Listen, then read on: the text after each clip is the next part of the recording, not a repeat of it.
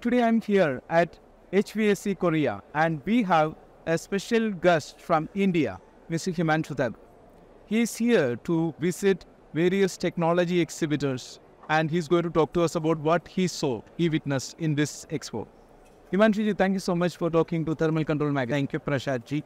Yeah, sir, so you are here for last 2 days and what are you seeing? What kind of technologies are here at display? See, the basic idea was to visit this exhibition was HVAC system in India is going to come sooner. It is there, but it will be coming in full swing in a two years time, because all commercial buildings are glass buildings, and going with the conventional AC systems where outdoor indoor unit has to be installed, it is not viable.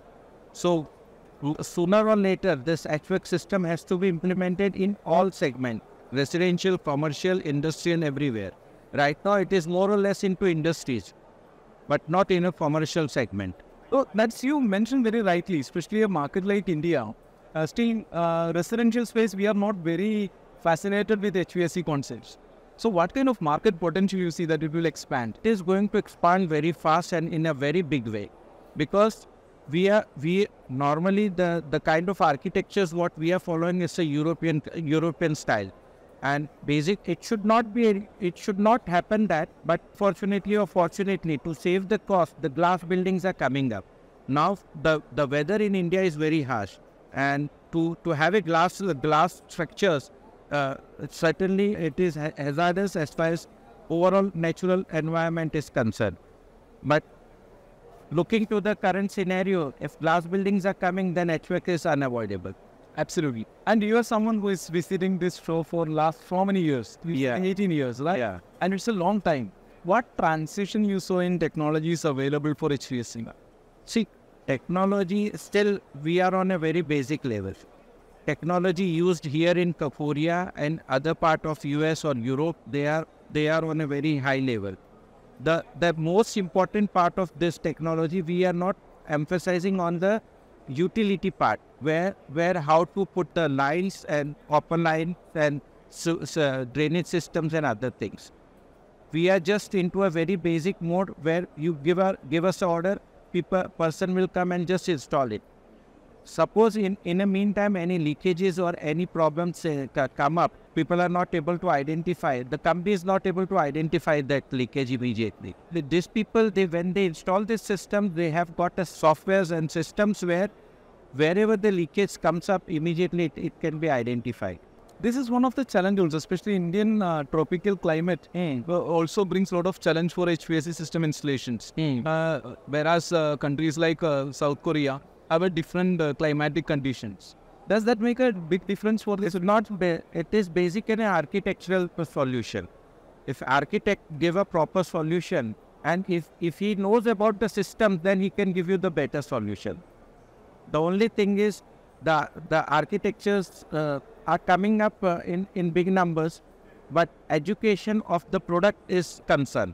And while talking about the tubes and pipes available for HVAC installations, how well we are educated, or we are not trained to do that.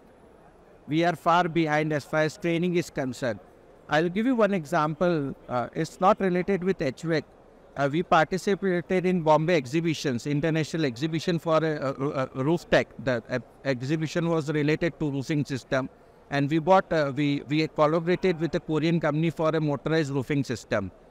The director of that company came with me for the installations and other things, and we took our 14 laborers from my city to Bombay. When that director start working with that labor, he was so fed up. He told that, just leave alone all these laborers, I'll do myself the whole work. Because here means he is equal to 50%. Yeah. 50 is to 1. Our 14 labor were not equal to 1 person also. So we don't have that cutting edge technology or expertise in training. Dedication, training and commitment. Most important, commitment. Here, whenever we hire any labor, one is they are not so trained, and second, their commitment level is very poor. They always think of 8 hours, how to spend 8 hours. That's it. Yeah. And what innovation you see in plumbing side of HVAC, especially here in this expo? They have a section separate right here. See, all this, ultimately, it comes to the tools, availability of tools and systems. Now, basically, because of this softwares and other things, so many technologies has come up to save time and to improve the plumbing installation.